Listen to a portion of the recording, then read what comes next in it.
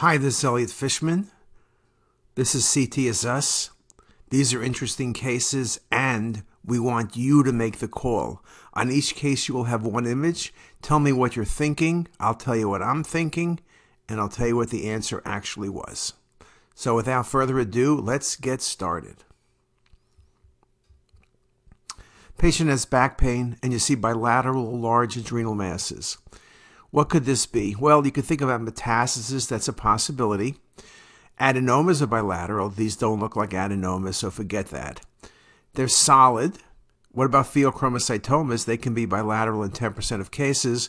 But again, pheos are usually vascular. These aren't vascular, so that's not a good call. Bleeds, that's a thought, but bleeds are usually high attenuation. I don't particularly like that, but bleeds can be bilateral. Lymphoma can be bilateral. Lymphoma gives large, soft tissue masses, can look very much like metastasis.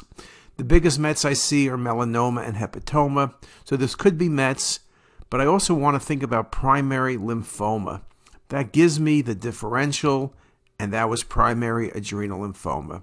If it said metastasis, hard to argue because primary adrenal lymphoma is uncommon.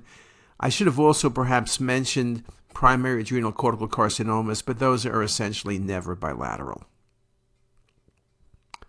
Patient has abdominal pain and GI bleed. What do you see? Well, if you look to the left of midline and then you look in the left lower quadrant, you see a round mass that's enhancing. And enhancing mass in small bowel, first thing I think about are GIST tumors and then carcinoid tumors. Those are my two best ones. Carcinoids, I'm looking for something in the mesentery I don't see. You can think of other things like simple leiomyomas or possibilities. You can think about metastasis, though usually you might see some type of irregularity or bowel obstruction or infiltration. This is so perfectly round and smooth. You also need to think about some of the benign tumors, fibromas, neurogenic tumors, and the like. I have to admit my best thought would have been a GIST tumor, and I would have been wrong. This is a very unusual case of a schwannoma, but it's in the differential diagnosis. The patient has a GI bleed, and you see what appears to be a very vascular lesion in the patient's junction of the duodenum and the jejunum. Yes, you can say a carcinoid tumor. Yes, you can say a GIST tumor. Yes, you can say perhaps, a adenocarcinoma, though it's usually not that vascular. The key thing, of course, is looking that we don't see the left kidney and we see some clips. So the patient's had a left nephrectomy. Give me a left nephrectomy. Give me a vascular small bowel tumor. I'm going to say metastatic renal cell carcinoma. Again, carcinoid and GIST are in there, but when you're missing the kidney, you got to go with Mets.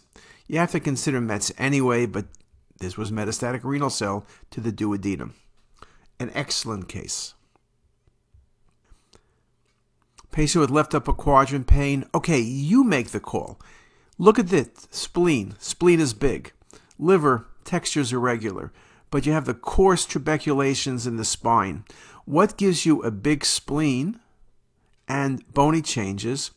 And if you look in the presacral space, there's soft tissue, which is really extramedullary hematopoiesis.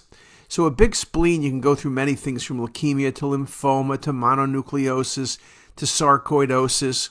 The bony changes don't look like renal failure. They don't look like sickle cell disease. They don't look like metastasis. And what gives you extramedullary hematopoiesis?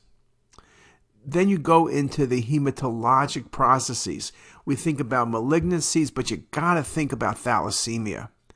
And this was thalassemia with extramedullary hematopoiesis. So something rare, but you got to be thinking about thalassemia, particularly if you're in Italy, I guess. Patient has chest pain, and it was done through a coronary artery disease. What do you see? Well, at the region, probably by the circumflex, you see a cystic lesion with rim calcification. What could this be? It's not a node, it's not an infarct, it's not a tumor. Something calcified can be an old hematoma or it's vascular. Obviously, you would have liked to see more images. The bright dot in the center is actually the vessel. And what are we dealing with? We're dealing with a coronary artery aneurysm. Just a great, great case of a coronary artery aneurysm which arose from the circumflex coronary artery. What you call in this case? Well, there's a mass or mass effect by the right coronary artery. You can see it's round, but you see the enhancement and the vessels are regular. This is, again, think about the last case I showed you. Think about what could this be. It's not a lymphoma infiltrating the coronary artery. I've seen that because this is too well defined and it's cystic. It's not going to be a pseudoaneurysm. This is going to be a coronary artery aneurysm. The most common vessel to be involved with coronary artery aneurysms is, in fact, the right coronary artery. Just a beautiful example. This patient has chest pain, so now you look at the aorta, it looks okay. You look at the rest of the heart, it looks okay. No pericardial effusion, no pleural effusions. But what's that coming off the left anterior descending coronary artery? That's a gigantic aneurysm. And what about the right coronary? There's another large aneurysm. What gives you multiple aneurysms? Well, you can think about atherosclerotic disease, though that doesn't give you multiple aneurysms. You think about collagen vascular disease. That's a possibility. Think about the Marfan's. You think about the Ehlers-Danlos. But the truth is, when you see large aneurysms, when they're multiple, there's only one thing you should be thinking about. Yes, it's an older patient, and I know this disease is usually younger patients, but you can pick them up for the first time as teenagers or patients in their 30s or 40s, and that's Kawasaki's disease. Kawasaki's disease is the classic disease with multiple coronary artery aneurysms. Patient has chest pain. What's the call? Well, when you think about anterior mediastinal mass, you're thinking about teratoma, thymoma, lymphoma, adenopathy, thyroid disease. Well, but this one is unique. Eccentric, calcification, and fat. When I see fat and calcification, whether it's the pelvis or the chest, I'm talking teratoma. This is not the look of lymphoma. This is not the look of thyroid. Large substernal thyroid can give you calcification, but not the fat. And this surely isn't the appearance of lymphoma. This is a beautiful example of a teratoma, a mature teratoma at that. Hopefully you got that right. What about this case? Patchy infiltrates, mass-like, right up a lung. Diffuse nodular infiltrates, right up a lung and to lesser degree the left. And then you see a lot of adenopathy. Well, perhaps you're thinking this is malignancy. That's a thought. But the patient has fever. Well, patients with malignancy can have fever. But what else gives you adenopathy, smooth adenopathy at that, and nodules in the lung and mass effect? Well, again, you could go with lymphoma. That would be a good thought. But you also need to consider infection. TB can give you adenopathy with masses. They're usually not a big mass like that, but it can, and it does give you these micronodules. But the other thing you need to think about, mass like infiltrate, airspace filling, lots of adenopathy, is sarcoidosis. Again, differentiating sarcoid and lymphoma just based on imaging can be somewhat tricky. This was a wonderful example of pulmonary sarcoid with mediastinal adenopathy as well. Just a great case. This patient had chest pain following dinner. There's something in the esophagus distally. The esophagus is dilated. There's some fat and soft tissue. Now, if I gave you the sagittals, it might be helpful. But what this is not a dissection. The aorta looks good. Everything looks good. The mediastinum looks good. What this is something in the esophagus. So it's something the patient ate. This is classic for being obstructed by a piece of steak. And in this case, the steak had just too much fat.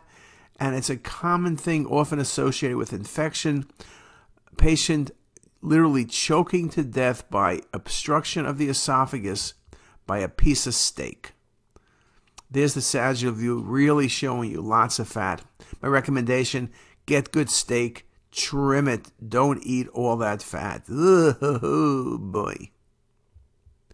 To everyone, this is our first test of you make the call.